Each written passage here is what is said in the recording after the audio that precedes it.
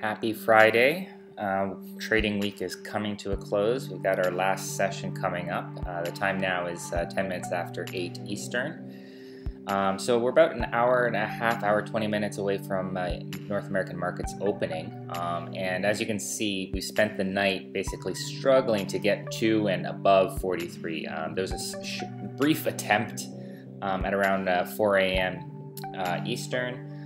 But basically it just couldn't hold the level, and it's been dropping, and it's just started to drop. And like I said yesterday, I'm expecting to see below 42.70. We just dropped to about 20 cents about 20 cents in the past 5 minutes here to a low of 42.74, basically at where we were where the session opened.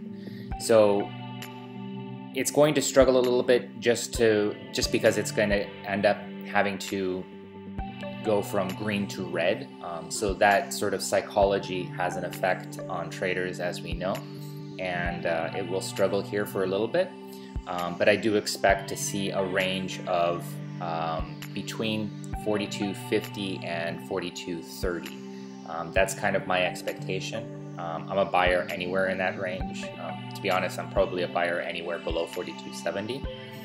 The smart play today is really to wait for Europe to close at 11:30 a.m. Eastern.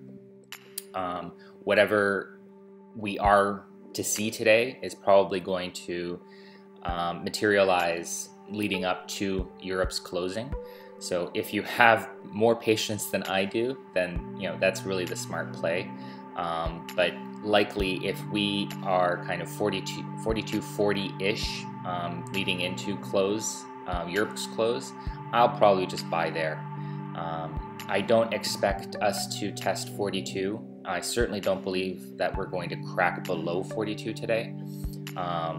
There's just too much speculation on both sides, bulls and bears, for that to happen today, especially on a Friday. So I just don't see it happening, and I think that we're going to get a rally back. Either it would be really nice to see it after Europe's close, but if not, then I think we're going to see it early next week before Wednesday's news. So that's my play. I'm still bullish. Overall, long term, I'm bullish. I think we're going up to the high 40s, hopefully the low 50s. But it might take a few months, so it all depends on what your time frame is. If you're a bear, it might be a good day to take a quick profit. But my advice to the bears out there, if you're not already in, then don't be too greedy. Take your profits quickly.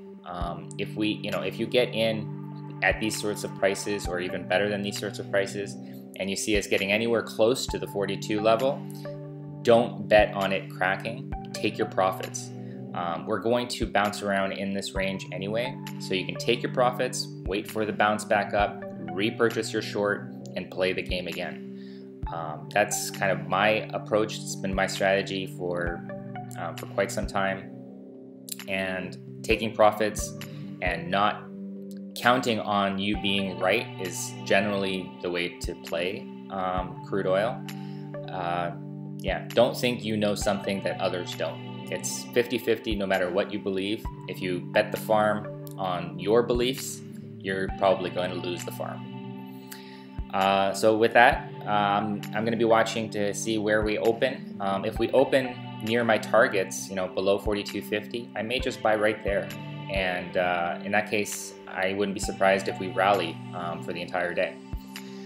That's the other scenario. So yeah, either we don't drop until close to Europe's close, or we drop prior to North American Open.